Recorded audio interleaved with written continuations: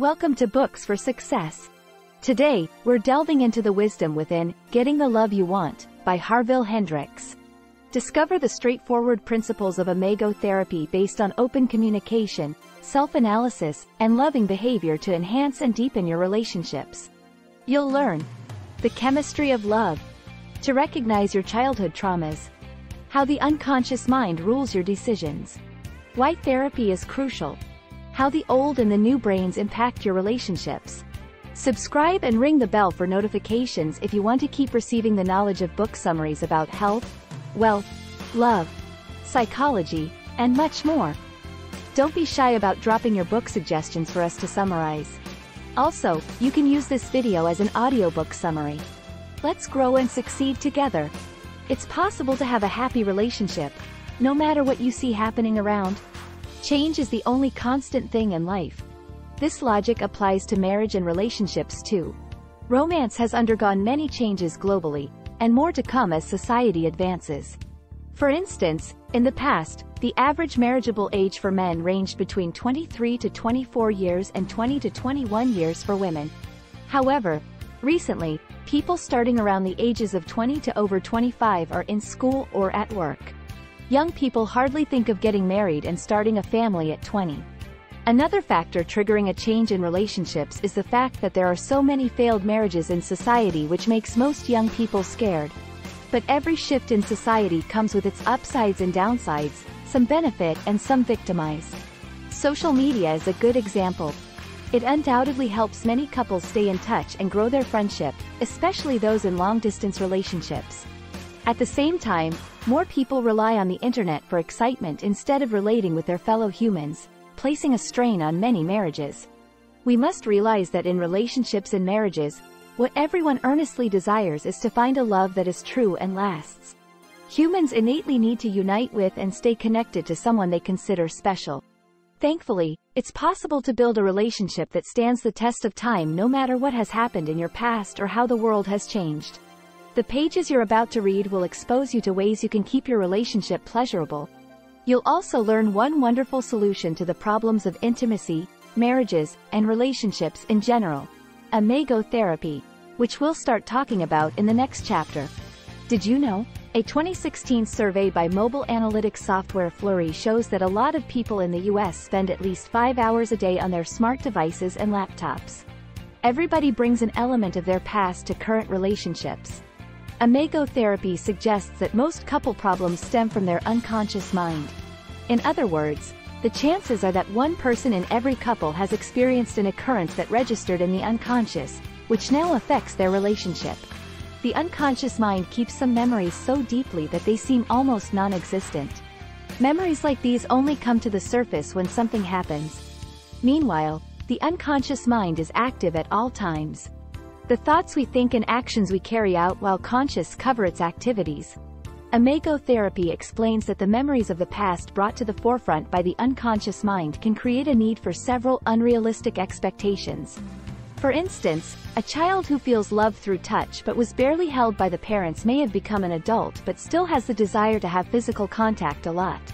The unconscious mind is so powerful that it alerts your brain of its desires, sometimes without your knowledge. The brain then goes to work to get what was requested. The brain is divided into three: the brainstem, the limbic system, and the cerebral cortex. Messages use the brainstem to travel between the brain and other body parts, while the limbic system takes care of long-term memory and strong emotions. The brainstem and the limbic system are generally called the old brain, responsible for most of your reactions. The cerebral cortex is accountable for cognitive functions and decision-making. The cortex alone is referred to as the new brain. It is responsible for the real you. The old brain always seeks to protect itself. In the process, it can clash with the activities of the new brain. By becoming more conscious of the old brain and less aggressive, you will have fewer arguments and operate in your new brain more easily. This awareness will enable you to enjoy better intimacy in your relationship, as your actions and reactions will become more intentional and loving. Socialization and childhood disconnection from parents are a reason for unmet expectations in adults. Childhood is a crucial formative period in everyone's life. In childhood, we all get affected by the mannerisms of the immediate people around us. By discovering more about your partner's childhood wounds, as Imago therapy suggests, you both can gain more insight into how to avoid conflict. For instance, someone abused verbally as a child might get hurt and reminded of the past at the slightest change in the voice tone of their partner. A partner who had no idea would keep wondering why and unknowingly keep pressing the trigger. But partners who tell each other about their childhood experiences have a better chance of a mutually satisfying relationship. As much as it is beneficial to spend time talking about our past, woundology, a situation that involves couples spending too much time dwelling on the past, should be avoided. Anytime you focus on the negative, you will continually be negatively affected. But if you acknowledge your partner's pain, you will feel more compassion, overlook more mistakes and avoid unnecessary conflicts. Apart from challenges related to the home front, socialization can also cause psychological scars affecting future love relationships. Victims of socialization feel trapped in a society that tells them who they are and how to live. People like these lose touch with their potential and end up feeling like how society has defined them as who they are.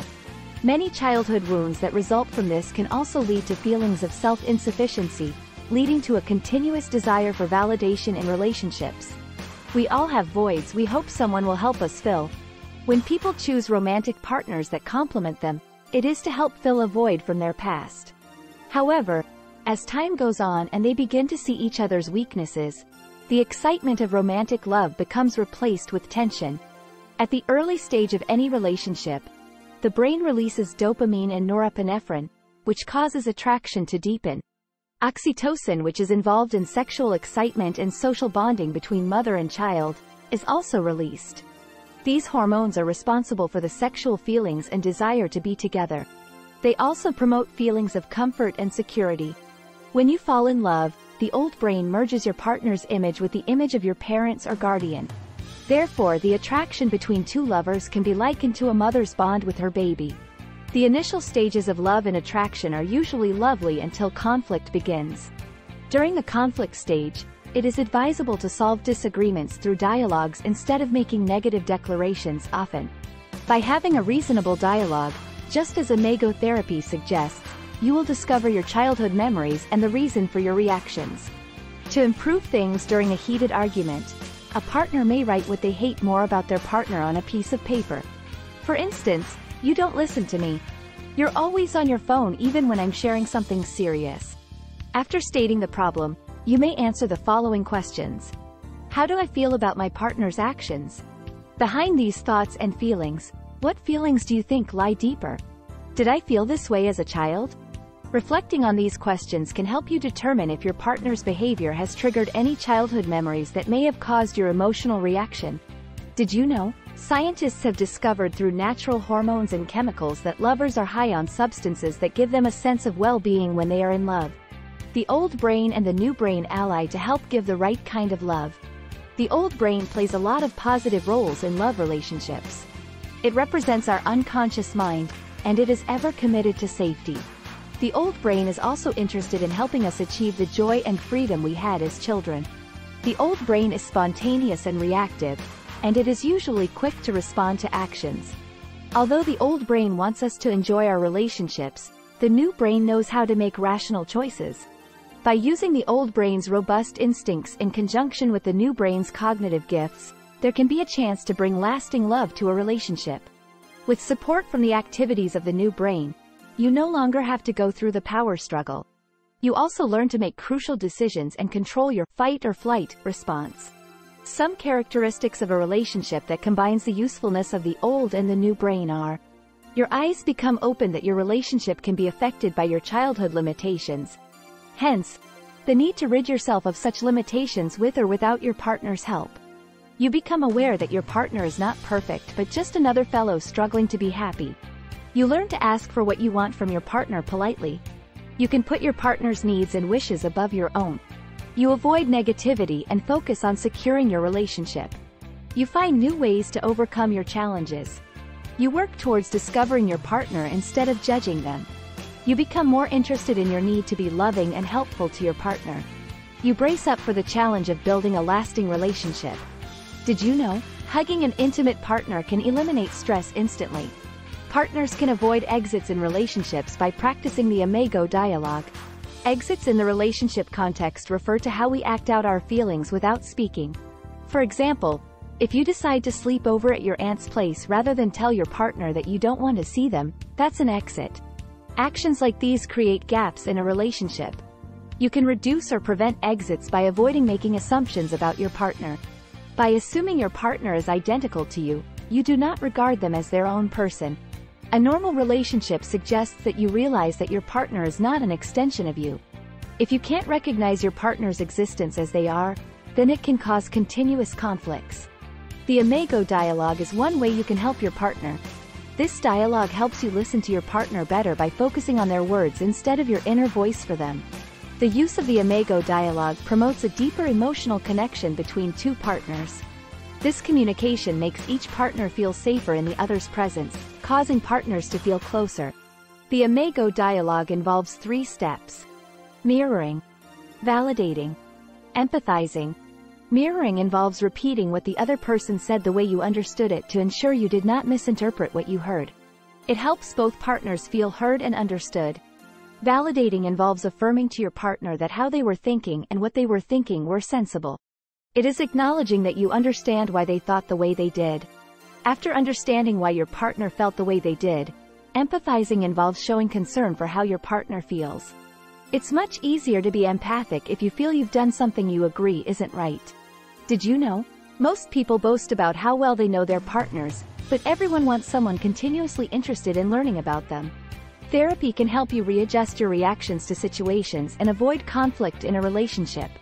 Most people think once feelings fade, the relationship is near its end. But it is possible to rebuild romantic love from scratch through therapy. Therapy helps people find the cause of their difficulties and challenges. For instance, gaining insight into an individual's childhood problems can hint at handling an issue. Once the cause of the challenge is known, the therapist can help couples find a way to regain their mutual happiness. This process often involves giving the partners activities they can perform together to rebuild the emotional connection.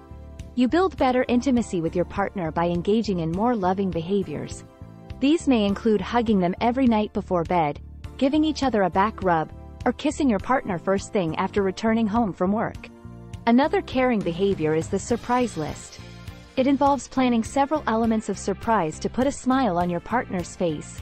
These surprise actions release the hormone dopamine, which brings joy.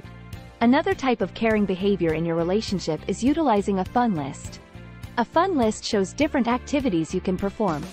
These activities relate to fun. They include pillow fights, massaging, showering, and indoor games. As much as you make it a thing of necessity to do all of these things, you need to avoid being addicted or restricted to a type of caring behavior alone. This technique is to avoid losing pleasure in it. Conclusion. When going into any relationship, both the conscious and unconscious parts of the brain are involved. The unconscious part of the brain is interested in our past desires and always interferes with our actions and decision-making. It is the part that makes people fall head over heels in love. The conscious part of the brain is interested in the present and logical reasoning. A combination of both parts brings about a healthy relationship. Every time we interact with people, the brain feels the impact. According to brain doctors, childhood memories are recorded in the brain such that each time we face a similar experience, our response is influenced by experience. You may only have a faded recollection of your early memories, but once the old brain picks something similar, it brings it to your remembrance. This trip down memory lane may cause you to react irrationally in your relationship, especially if the memory caused pain. The Imago dialogue helps lovers avoid drama in relationships through effective communication. It creates a safe atmosphere for lovers to have conversations and talk about everything freely. Your Imago is a picture of yourself with some unique characteristics plus the character traits of those who cared for you as a kid.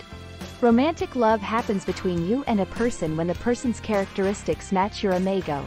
When lovers see each other as separate individuals struggling to improve, they overlook each other's excesses, value each other, give without expecting anything in return, and commit to themselves more. Couples who have reached this advanced stage no longer bother or accuse each other of simple things. Instead, they develop a strong capacity to love others. Try this. Practice visualizing love. Spend 3 minutes daily in meditation. With your eyes closed, imagine how you want your partner to be. Treat them the way you envision them, and watch as the magic happens in your relationship. Thanks for being part of our insightful voyage. If our summary piqued your interest, we encourage you to dive into the complete book for a deeper understanding. Don't forget to like this video, subscribe for more content if you're new here, and share it with others who might find it valuable. Keep on reading, discovering, and advancing until our next adventure.